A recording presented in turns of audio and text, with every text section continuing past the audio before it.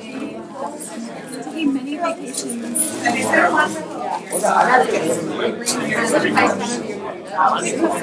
think it's so fine. Good afternoon, everybody. Good afternoon. Good afternoon, and welcome to City Conversations. I'm Michael Alexander, the Director of SFU City Conversations. We welcome you all to this conversation. How many people have not been to a city conversation before? A few of you. Okay, well, first of all, let me say that we are on unceded territory of First Salish Nations, and we thank them for this courtesy. Here's the way City Conversations work. We do not have speakers, and we do not have an audience. Instead, we have presenters, and we have participants, and you are the participants.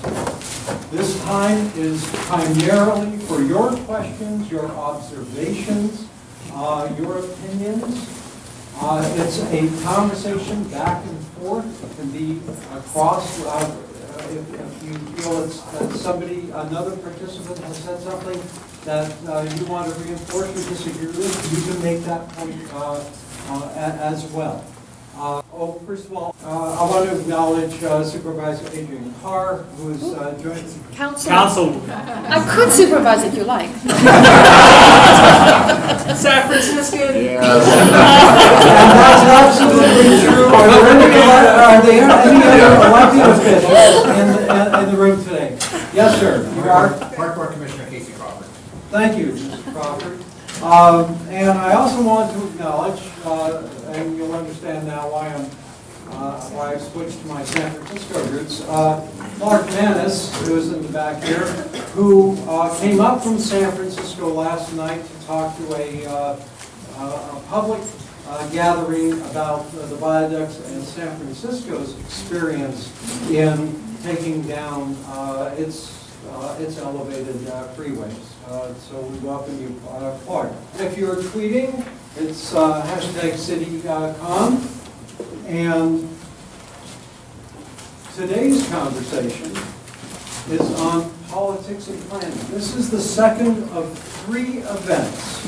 The first one was 2 days ago. It was by invitation. It was at City Hall. It was put on by UBC's School of Planning and City Planning, SCART, and the Vancouver Vancouver City Planning Commission. That will be online shortly. This gathering today will also be online shortly, as soon as we have the tape up. So if you do not wish to be photographed during the conversation, just raise your hand now so that the videographer knows not to point a camera. Everybody's cool. Great. Today we're going to talk about politics and planning. What's the relationship between council and the city planning director, of whom we are about to get a new one because the old one is retiring? What's the relationship? Who makes what decisions? Who gives what advice? What do planners learn from council? What do councilors learn from planners? Those are some of the questions we want to explore today.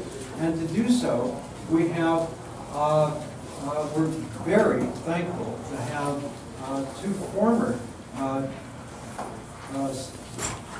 councilors, Marguerite Ford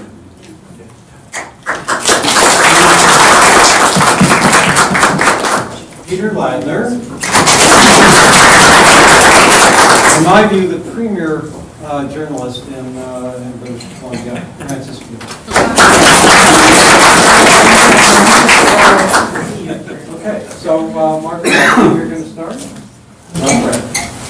To start with, I think I'm here under false pretenses a bit because I didn't actually have to hire a planner.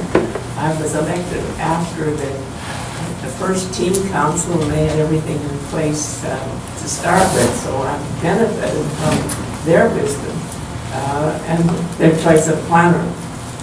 The choice of planner really matters because the type of city, the planner decides to a large degree what kind of city. Planning is important because the design of cities decides to some degree the kind of people that live there. I always used to say, if Paris didn't have the boulevards, would Paris have a fashion industry? If you didn't have the boulevards to be seen and be seen, and Paris got a fashion industry, New York got a garment industry. Is that because the cities were different? One of the things that a director of planning is going to need to know is what makes cities, how planning affects the kind of city, how cities work. Lots of planners are good at how cities look, but how they work is to me very important.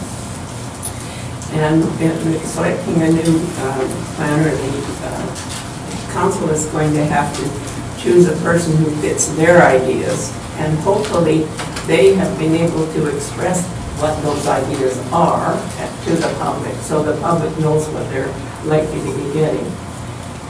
And it's the job of the council to inform the public and bring them along if necessary.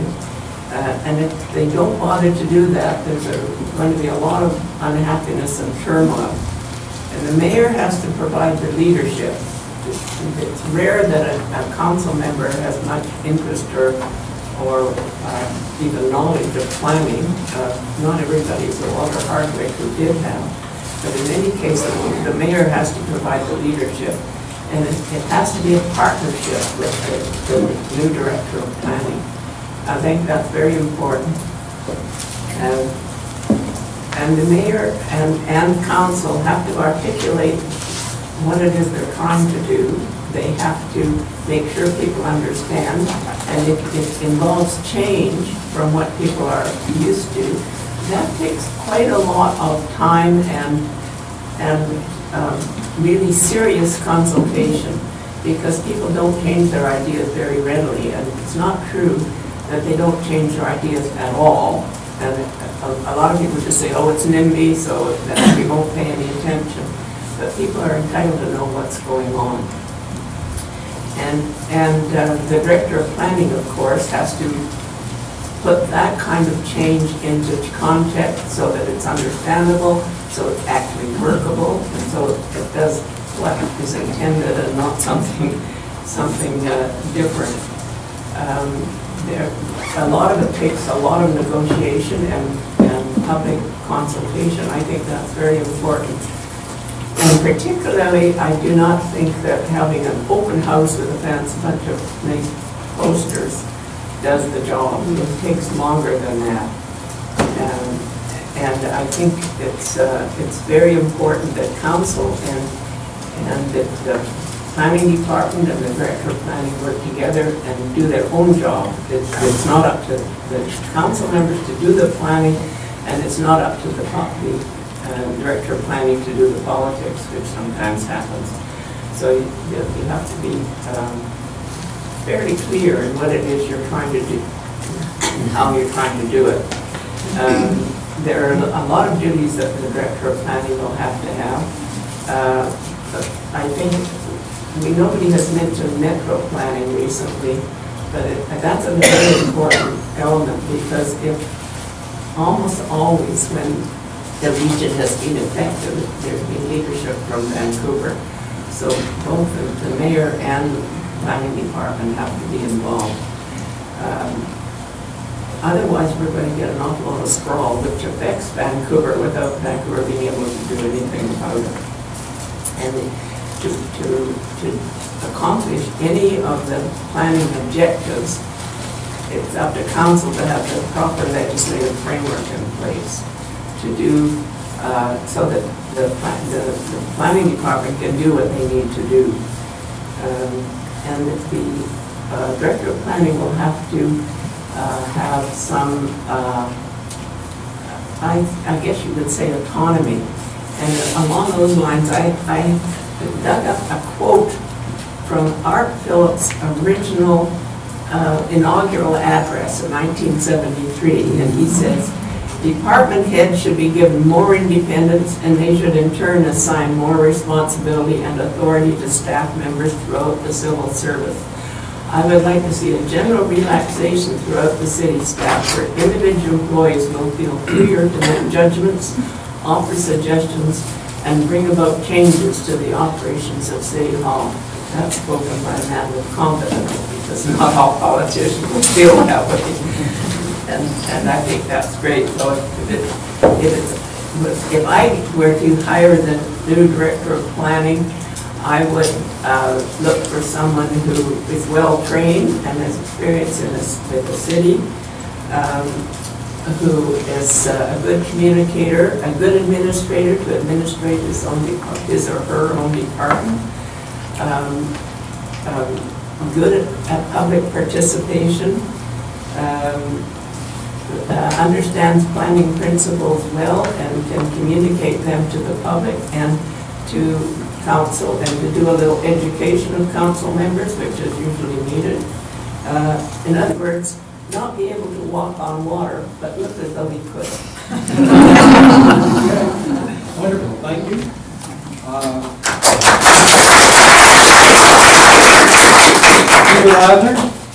You are on. Thanks, Marguerite. You mentioned Art Phillips' 1972, was it? 1973. 1973 inaugural address. If you really want to see the mark of a really outstanding mayor, read that document. It's unbelievable. He laid everything out that he was going to do in his term, who would do it, all the details, like a business plan. And then he did it. And he did it all. And he was only there for 4 years. It was incredible. quite remarkable how he transformed the city, starting with that plan, all thought out before he sat down in his first meeting. Well, I'm just going to throw a few kind of anecdotes out there. I'm not going to be quite as systematic as Marguerite, and no doubt Francis will be. I want to just she makes up her notes here. I want to start with just my personal experience as a member of council during the hiring of Brent Totter, the previous planner, to Brian Jackson, and just to give an idea of the real politics of it. And I remember being called into the city manager's office one day, and we were told we knew that Larry Beasley was leaving or had left, and we needed a new planner. And in-camera meeting, we were just told, we got somebody.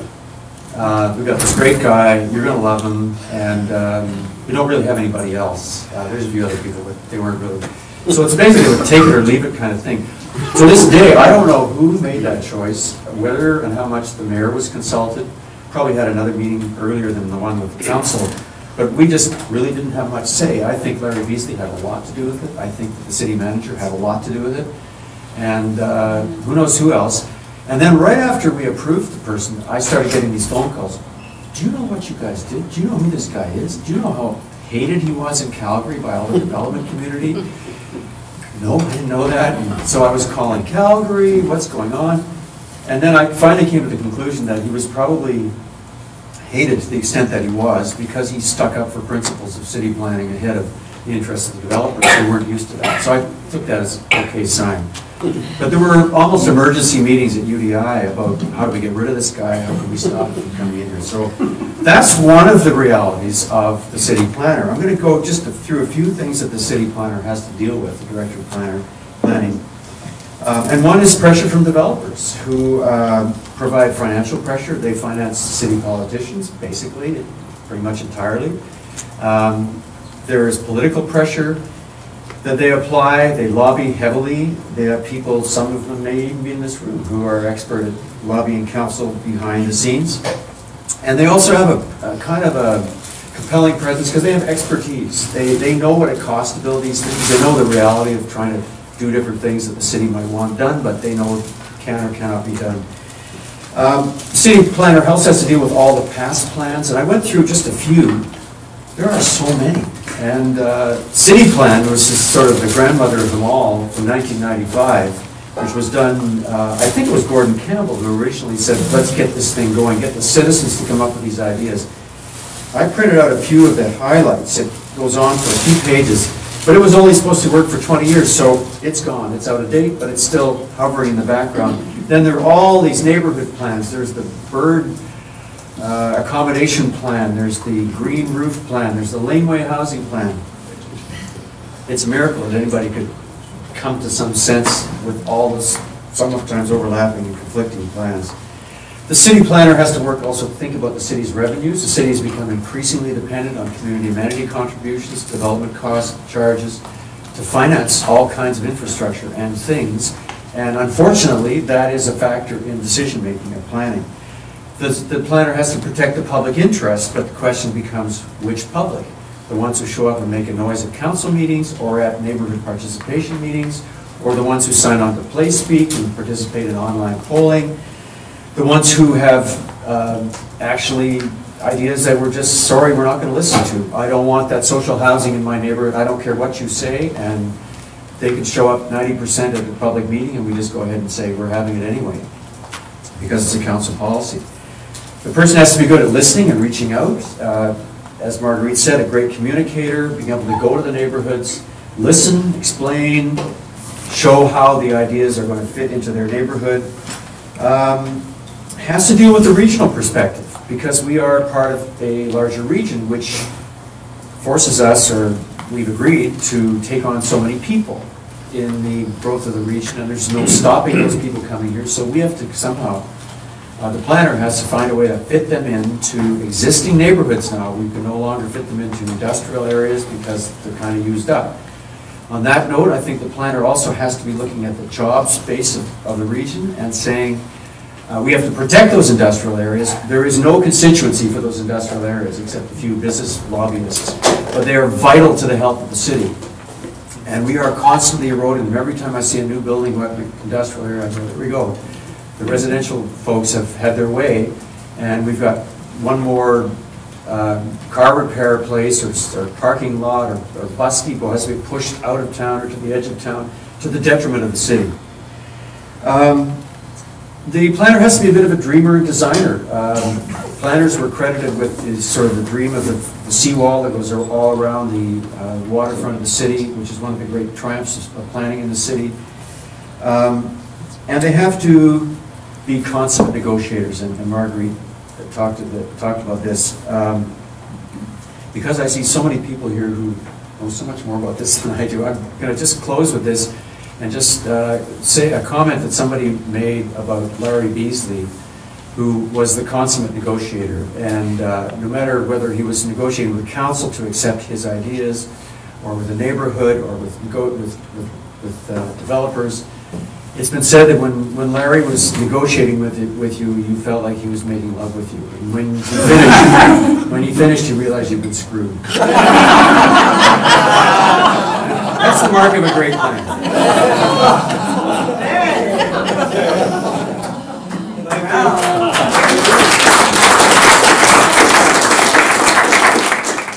Okay, Francis Beulah, can you top that? No, I really can't. But I will remind everyone that probably the person who's going to have one of the biggest says in choosing the new planner, we don't know who that is, because very likely the city manager will be chosen first. And we don't know who that is, and that person will have a big say in who the planner is, more than anyone else. So just, you know, a reminder about that. And one of the things, you know, obviously, a lot of what Peter and Marguerite said are sort of what I've seen firsthand. One of the things, though, just a little story that they didn't tell that I get over and over again with every planner, chief planner I've ever reported on, and you know, we have lots of off-the-record talks. One of the parts of their job that a lot of people don't realize, you know, it's become apparent in some of the criticisms the last few years, but a huge part of their job is saying no to developers who come like, oh, I think I'll buy this industrial land, any chance of rezoning it? Oh, I think I'll buy this. I've had them practically weeping on the phone to me saying, I feel like I can't get anything done. All I do is spend all day on the phone saying, no, you can't do that. Stop it. You know, because if the city appears to wobble in any way on some of those issues, it just creates massive land speculation. You know, and it'll always be something different. One year there was, or for a couple of years, there was a run on hotels. You know, half the hotel owners in the city were phoning saying, how about if we converted to condos? And another year it'll be, you know, industrial land, or it's always changing. They're, you know, as with any capitalist system, they're looking at where they can buy cheap and sell high and, you know, make a profit. So developers are always looking at all of the possibilities in the city and then phoning up the planning department to say, well, how about if we did this? And I've heard people criticize the planner, chief planner, and the planning department or council saying, oh, well, you approve everything that comes through, you're just patsies. They don't realize that what comes to council is what's already made it through quite a testing process in the planning department. Hopefully, you know, if that goes awry. Anyway, I just wanted to remind people that there are 4 different masters that the head planner has to serve. One is the public, and there is not a unified public. There's a certain part of the public that is, if I don't get my own way on every issue, then you are a terrible, undemocratic person. And then there's a different public that is, just tell us what the rules of engagement are. Tell us what you're going to do with our input so that we know the limits of what we're able to, you know, how we're able to modify things. And as Peter said, you know, there is a public that doesn't come out to meetings. It doesn't scream and yell and doesn't wait around for 3 nights to present their opinions at public hearings. And it's very difficult to know what their true opinions are. And I know that the planning department has struggled with how do we really find out what the opinion is. They used to do surveys in the neighborhood, and then that got hijacked by very energetic resident groups who would make sure that their group got in the maximum number of surveys. So then it became unrepresentative. So the public, council, who want the head planner to achieve their objectives, and sometimes extremely aggressive agenda, but also don't want them to get council in trouble. So somehow they're supposed to push forward a really aggressive agenda, but somehow appease all the community groups who don't like it, and make sure that council never looks bad or you know, comes across as not listening. Then you have the developers, and they're not a unified group. There's one, I've been talking to people saying I was, you know, coming here to speak about this issue, and when I talk to people in the development community, I hear really different things. Like one group really wants a planner who will bring a sense of design back to the city. You know, there's been a tremendous focus in the last few years on accommodating density, trying to achieve rental, all kinds of things, and there's a sense that design has completely gone by the boards, and I'm sure Frank will be happy to talk about that more. There's another group that just wants certainty on the money and the pro formas. If you're going to make us pay CACs, okay, fine, but can we not have like the 18-month negotiation back and forth where I have no idea what I'm going to pay, and I can't go on the basis of any previous deals because this one might be totally different. The smaller developers feel like they get totally ignored in the city because so much attention is paid to the big mega developments because those ones deliver, you know, huge CAC dollars and so on. And then finally, there's another group that we don't think about, but that's the people inside City Hall, like the people who work in the planning department and the other departments. And if you have a planner who doesn't inspire confidence and agreement with inside City Hall, they can't take things very far. And there's a certain amount of disarray that clogs up the works. And I've certainly heard about that over the years. And oddly, you know, I've never seen anyone who can do all of these, I have to say. You know, there are some planners who, you know, their staff love them and the public hates them, or vice versa. So I think, just to finish up, I think some big issues that the new planner is going to have to address is do we really need a comprehensive new city plan? Or do we just need someone who can articulate in a coherent way over and over again what is going on? Because sometimes there are actually very, well articulated plans and objectives, but the public doesn't know about them, so they're surprised. Like, oh, how can you build, townhouses in the back of a heritage building? This is a violation of the neighborhood plan, and it's actually not. It's something that was written in a long time ago to try to preserve heritage. And I do think one of the challenges is going to be trying to figure out how you can communicate authentically with the public, but in a way that people don't feel like if I just yell the loudest, then I must be the person, our group is the one that should be listened to. And there needs to be, some new ways, some innovative ways tried of talking to people, trying to solicit the opinions of those who don't come out to meetings, and so on. And yeah, finally this person has to be a saint and also achieve world peace.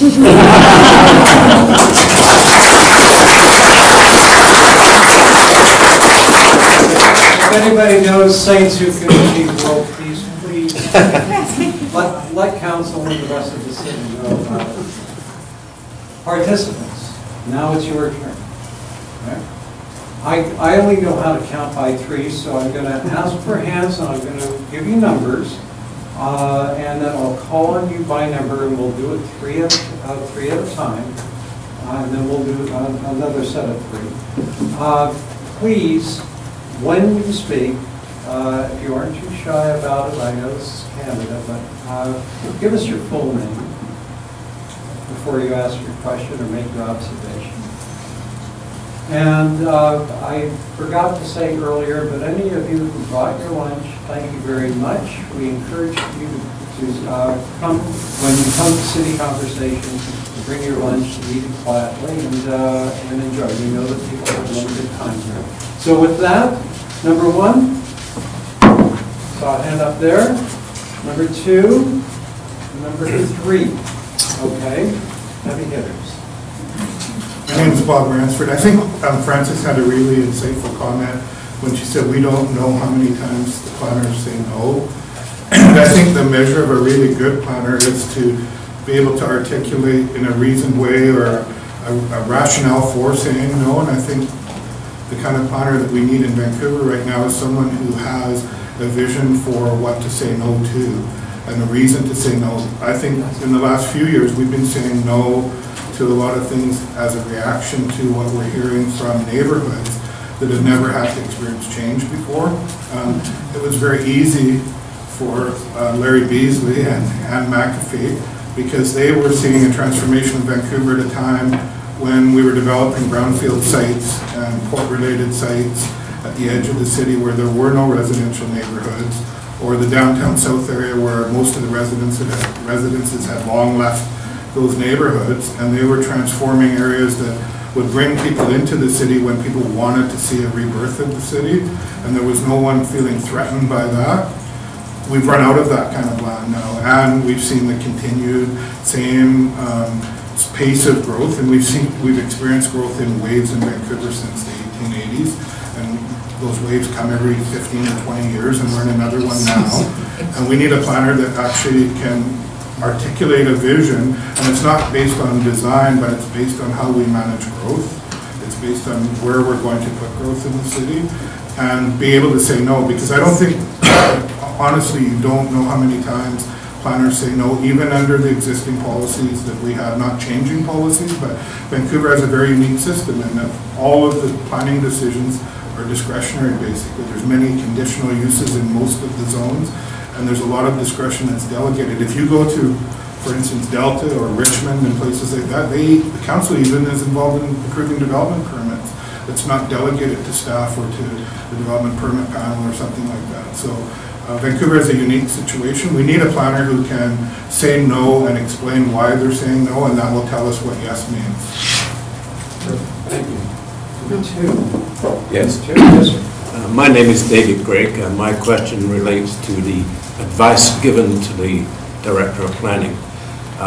that director would receive advice from the Planning Commission and also from the Advisory Urban Design Panel. So on both of these significant influential bodies of advisory bodies, the terms of reference would need to be reviewed, in my opinion.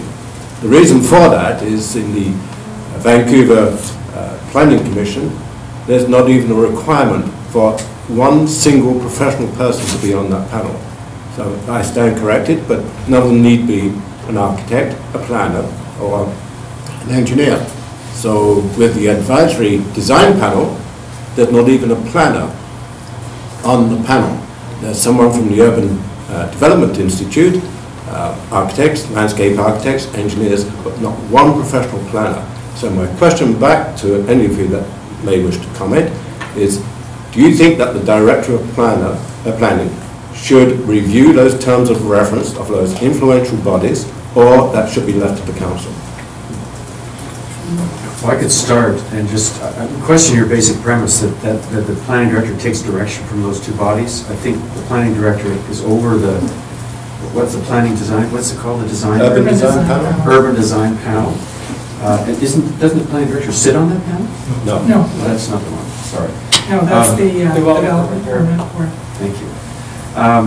Certainly the planning commission, I've been on the planning commission, was originally the planning body for the city before they had a planning department. But now, with all due respect to people, current president, as on the planning commission, it's kind of a group of people looking for a purpose. I mean, they don't really have a legislative function, and they jump in as need be as they try to get ahead and around the planning processes in the city, but nobody has to listen to them.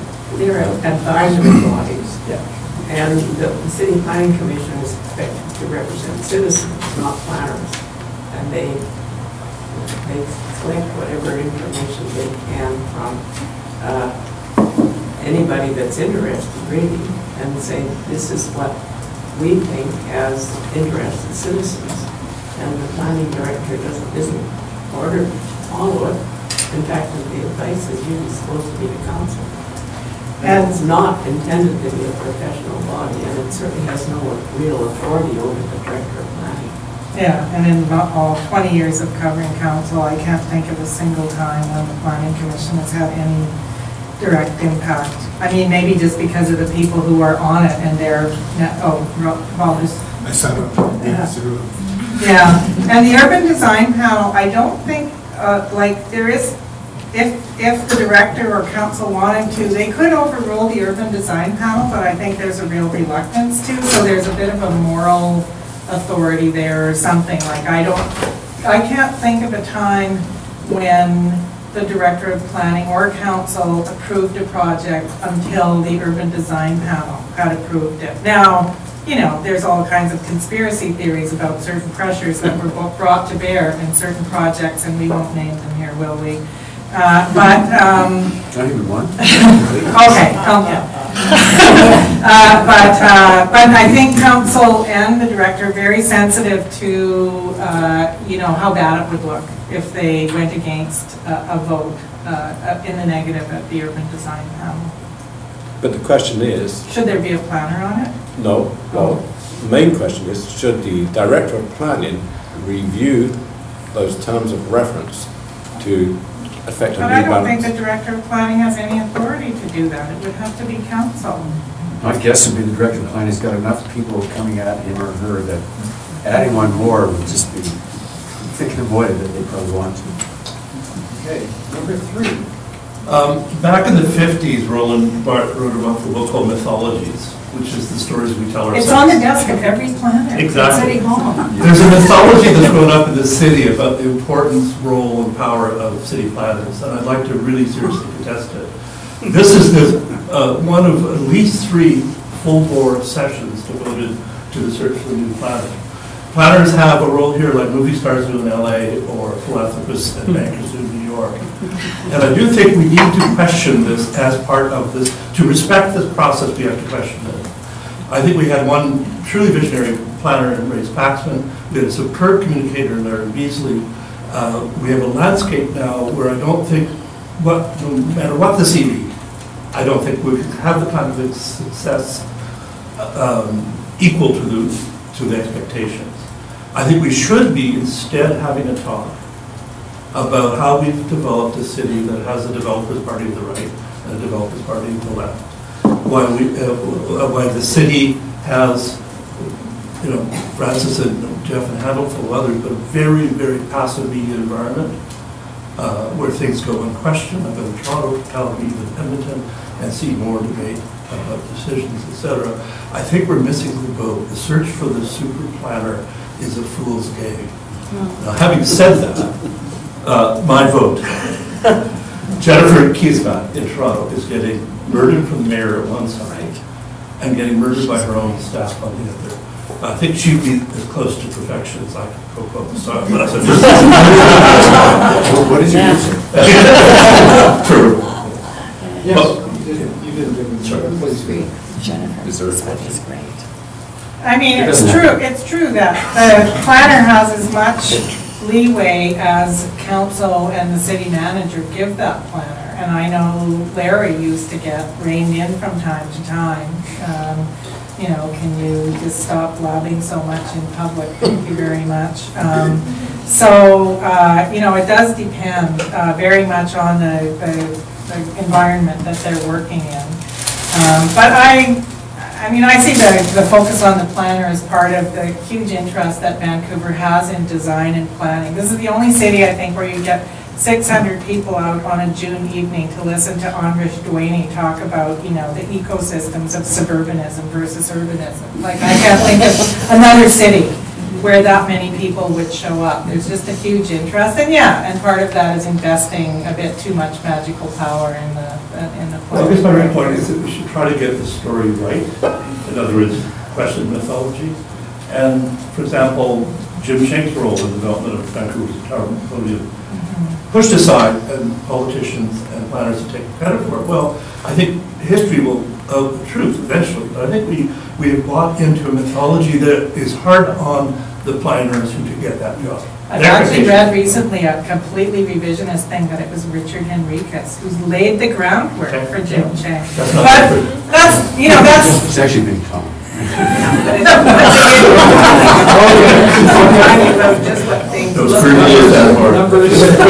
Number 5 and 6, please. Oh, there they are. 4, 5, and 6. Before you go on, can we please, following your initial outline, we have the name of number 3? Trevor Boney, sorry. Yeah. I'm sorry? Trevor. Thank you. And Michael, Marguerite just had a good point. Could you repeat your question? You're talking about what things look like, not how they work. I mean, Vancouver works, and always have. What happens as we change it, somebody needs to know, and I think that a director of planning can. Certainly Ray understood how cities work, and that was a very important factor. I mean, Vancouver works. It may not always work. We've got 50% of the population living on the 30th story. Will we have the same city? We don't know. I certainly don't know. And the current council undoubtedly doesn't know, but we need to understand before we actually do it. Yeah. So, Number 4? Number 4? Yeah. Frank Yes. Ducote, former Your name? designer, Frank Ducote, former designer of the city and also member of the planning commission at the time. Francis hit an interesting point. Is there a need for a new city plan? City plan came along before we had regional context statements, and theoretically the regional context statements for all municipalities in the region say how much of the population, how much of the jobs you're going to take in your share of the larger region. Because city plan preceded the regional context statement, it seemed to be there was a real opportunity, had they been reversed, to say, okay, we have this growth potential here, jobs and units and people, but we don't know how to allocate those things. We're going to send planners forward in the neighborhoods and do a plan, and it'll be driven by capacity analysis, it'll be driven by vacant sites or whatever, underutilized sites. I did one in Oak Ridge Lane there back in the day, and Francis remembers that in the mid-90s. But we never said to a neighborhood, your share of the regional context to take X thousands of people in the city over the next 20 years is Y. Right. Except Grandview Woodlands. They got the I'm going to number. speak to that. And maybe they were told that, I don't know. And question, if you were told that in Dunbar or the West Side or West Point or something, it's based on the amenities capacity you might have, future, present and future transit, school seats, any number of factors you want to say into a capacity, they're not all the same. You don't get 1/20th of the growth, but you get your share of the growth, whatever that is, based on factors. We never told people that. And so they were able to say no to us because they didn't want to take. You mean in the city plan or in the regional plan? In the city plan Right. process, they were essentially able to say no. We want a hell of a lot of amenities, but we want nothing more than 4 stories. So I think that missing piece about your share, and then the question becomes how. You take it in townhouses, laneway houses, or whatever else. I don't know what the former councillors or Francis you think about that. I thought there were some numbers which is sort of a attached in vision city for the whole plans. city, but not necessarily a city plan. Yeah. Yeah. Okay. Anyway, that's a good point. And I think some of the angst about development in the region, yes, comes because we're going through a wave of growth mixed in with some other factors that make people anxious. But also I do think it's the regional growth strategy that had specific numbers and then allocated specific numbers to municipalities. Some of them argued for more. That has propelled some of the resistance. People sort of accepted growth when it was just happening, but suddenly when they feel like there's a quota, I feel like there's more resistance. I would beg to differ with that, because I think you said earlier, just lay down the rules and we will work within them. And I think if people knew this is what we have to do, very difficult discussion to have, because who decides which neighborhood gets what? They won't be the neighborhoods, because they get to decide how they fit them in. Or maybe they would have, but we'll take a lot of. But we're not disagreeing, I totally agree with that. Okay. Yeah. If it's inevitable, people will ultimately accept it. They may resist at the beginning, but people understand. I mean, all kinds of areas of Vancouver have now accepted lane houses. The first lane house created a riot. I mean, people didn't get the idea. They didn't think it was And basement important. suites, it was the same thing. When our council approved a small wedge of land in Point Grey, the land was strata, the houses were single family, and I voted for it. I got hell from the Northwest Point Grey Homeowners Association because that wasn't pure RS1. It had to be single. That wouldn't happen now. I mean, they've accepted basement suites and lane houses and. But Frank's point about if we said Vancouver's, agreed that growth inevitably is going to bring this many people. Here's Vancouver's part of it, and here's how we're going to allocate it in the neighborhoods. Here's the rationale for how we're going to allocate it. And then it's going to be up to neighborhoods at different points to say how are we going to accommodate that. But yeah, only some neighborhoods have heard the magic number and others haven't. But it takes time. People have to take time to adjust to the idea. I just want to quote from City Plan about on this thing. Even with growth, that's the acknowledgement we have to grow. Vancouver will keep much of what gives its neighborhoods their look and feel. Trees and greenery, heritage buildings, distinctive area identities, generally low-scale buildings outside the central area. So it's right, and it was constantly called up whenever we came to some project would come up in the neighborhood. Well, look, we already agreed on city plan. We're going to keep it the way it is. We'll give or take a few Granville Island type amenities. Number 5, please. Thank you. My name's Dorothy Barclay, and I'm the chair of the Grandview Woodlands Area Council. I sat on the Citizens Assembly, and I'm co-chair of the Coalition of Vancouver Neighborhoods. We've been focused on what's been going on for so long, and Francis, I disagree completely. Within the Citizens Assembly, everyone was crying out for context. How do we fit into the city? What are the other neighborhoods doing? What's the rationale for what needs to happen? We couldn't even get a number as to what the densification was. There was just this underlying theme that you needed to take densification, whatever that may be. Generally, it involved a lot of height. And with regards to UDP, I would urge that there should be someone, it could be an architect, it could be a landscape architect, whatever. There should always be someone from the neighborhood, because UDP, when they look at what's going on in these neighborhoods, It's an academic process that does not touch on them or their lives or their neighborhoods. I haven't seen it happen. So I would suggest that if I could ask for anything from the new city planner, we recognize there's a role for the development community, for the city and its goals, but the residents need to be consulted, and there needs to be a city plan, a comprehensive plan that explains why we need to take how much growth and how it's to be apportioned, and not to leave the residents out there just floundering. This gets to Patrick Condon's point, that Vancouver is the only city in the region without an official community plan.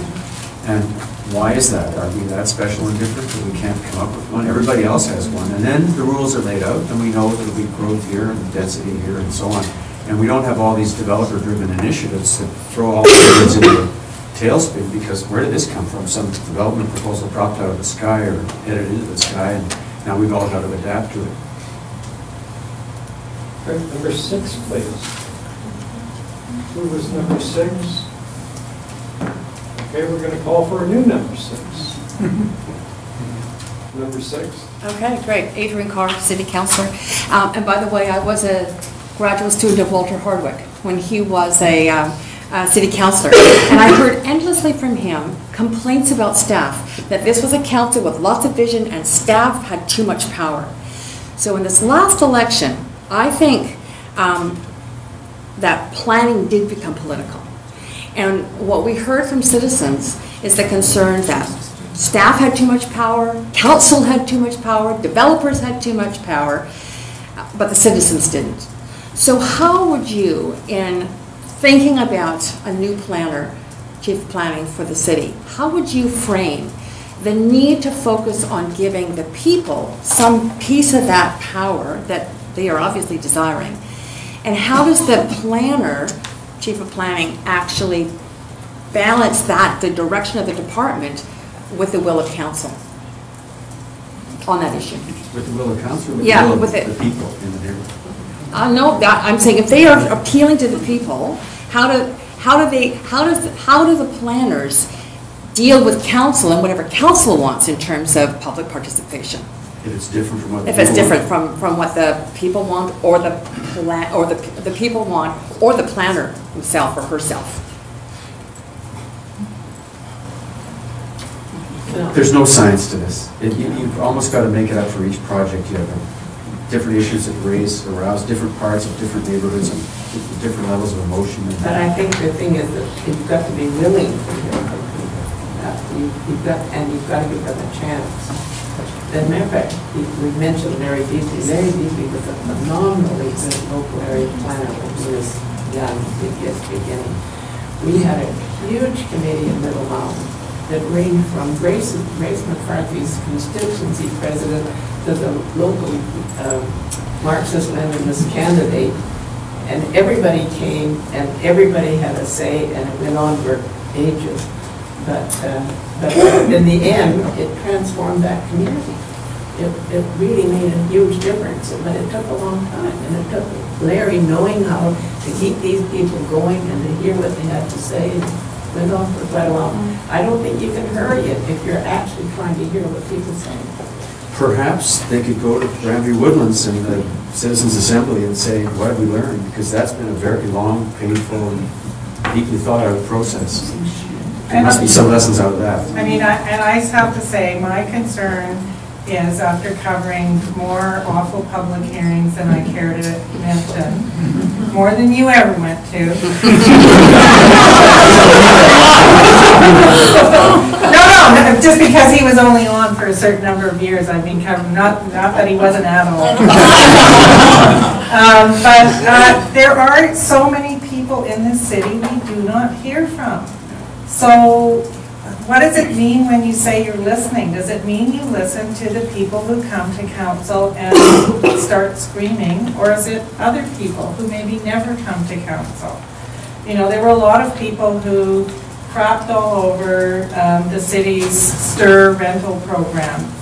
Those buildings are now filled with very grateful people who get a chance to rent a new apartment instead of a basement suite, you know, near transit and so on. They never showed up at any meetings. They're just happy they have like there's so much rental now, or not so much, but you know, at least a little bit more rental available in Vancouver than used to be. So that is my concern about the whole public listening part. Who are you listening to? Well, that actually raises a question that I've been asking for about a year now, which is, when we have public participation, people who come are the people who are already here. Who speaks for the people who want to be here, but aren't here yet, and therefore don't have a voice? Or even because they can't afford the housing prices, and some Winnipegers. Whether it's because they can't afford the housing price, or whether like with rental, the housing simply isn't available. Who speaks for them in these plans? Okay, I throw that out as a rhetorical question. Hands, please, for number 7. Big hand up there for number 7, 8. And sorry, Andy's got his hand up. He's bashful. Andy, 8. Sorry, and number 9. Okay, number 7, please. Okay, and your so name? first of all, on the rental, it would Your be name, nice if please? the city, when they're making Your name, decisions, please? Don Gardner. Thank you. When the city is making decisions, they actually have statistics and information in front of them. Over 35% of the condo buildings, stratas, are rental. They don't include that in stock. So they're giving away density, they're giving away all kinds of things to build rentals when they're already there. So, I mean, you got to have all the facts when you're making decisions. Second thing is, we went through, in the Mount Pleasant plan, we spent 5 years developing a Mount Pleasant plan. There was density that had to be taken. We looked at options. We got to a point where we were told the only way you can do it is put in towers. We went out, brought the community together, did a charrette, and proved that we could take all of the density without building anything over 4 stories. That was completely ignored by the city and by planning. So if you're going to get a new plan, you know, one of the frustrating things when you look at, Vancouver Sun had a big article on the current planner saying his city. It's not his city, it's our city.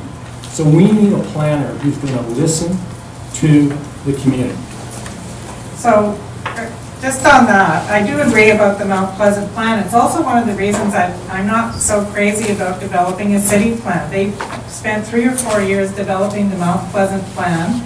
And the very first building that was proposed, everyone started arguing and saying this isn't what the plan was about.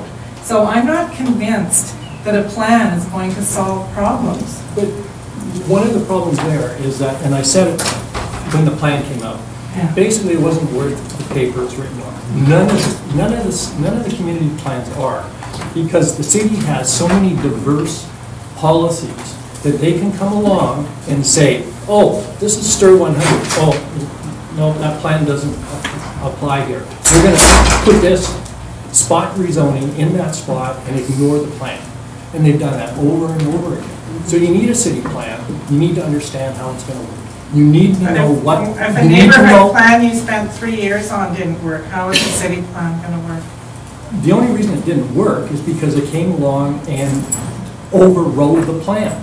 They overrode the plan. If they had stuck by the plan, there wouldn't have been a problem. Did council pass the plan, or was it? Yes, and then they ignored it. Isn't that what happened in Grandview Woodlands, Dorothy? Pardon me? Isn't that what happened in Grandview Woodlands? No, there's no Not plan. yet. Well, that was, That was the making of the plan. But Anyway, the problem with the Mount Pleasant plan is when it was passed, all the residents were like, yeah, this is great, we really like it. And then the minute the first building came along, people started to disagree about what actually the consensus had been. And I think there was legitimate confusion on the part of residents who said, wait a minute, yes, we said we'll take some density. We didn't say a 26-story tower at Kingsway and Broadway. Just on your rental point, though, I think you're, if I can respectfully say, I think you're a little bit wrong there. CMHC does now look at the rentals in condos. That is factored in when the city is looking at how much rental is available in the city. Well, I've been at public hearings at the city. Sorry. We can discuss We'll it talk about it offline. later, yeah. Sorry, number 8, please. I guess that's me. I'm Eddie Yan. I'm an urban planner as well as a member of the City Planning Commission.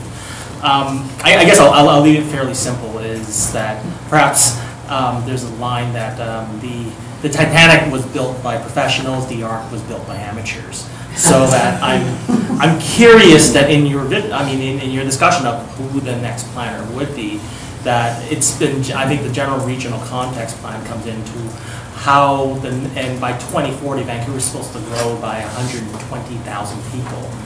That how would you see that 120,000 people who aren't here to show up to a public meeting, who aren't here to advocate, should be allocated? You mean among the neighborhoods? Yeah. I want to go back to Patrick Condon. Didn't he work that all out for the whole region? Yeah, We could put them all down these corridors and fit them all in. We don't have to have that many big towers or whatever it was. Yeah, There's one that's if example. every single landowner on an arterial agrees to redevelop. Ask Dunbar whether they're gonna put those. Well, that's the next phase of the discussion, of course. You know, like, it's just like people saying, oh, there's all this zone capacity in Vancouver, we don't need to rezone anything. Well, you don't have to be here very long to understand that no matter what the zoning is, not every owner is gonna build to the max. I could tear down my heritage house and build a duplex, I'm not gonna do it. So, you know, and many small owners on arterials are not interested in redeveloping for whatever reason. A lot of them can be persuaded by developers if they have no other options. Maybe we should start charging for people leaving buildings empty. Yes. Has anybody How's got an that actual people? count of how many there are? Empty The what? last empty buildings, the last I heard was 14. There's no data. There's no data. Okay. Anyway, but whoever it was who said it, someone was talking about if you're gonna allocate it, you can't just sort of go by the square kilometers or whatever. You have to look at the amenities in the area and allocate it that way, which, who was saying that? Was it you? I think Frank said that. Oh, Frank, yeah. And what about listening to the communities? Maybe some say, yeah, we're happy with it, I want to age in place, I need it someplace nearby, and others say, no way, and maybe there can be some happy compromise. Maybe. Yeah, like, it certainly can't be just by, you know, square kilometer or something like that. I just want to throw another thing that hasn't been said yet about neighborhood participation and people speaking and citizens engagement. Now, more than half the people in the city do not have English as their first language. They are not comfortable talking at public meetings. Their voices are very hard to be heard, and somehow the new planner has to get them into the picture too. Okay. On that note, we have to stop because it's 1:30. First of all, I want to thank our presenters, and we have some little gifts for you. Let's give them all a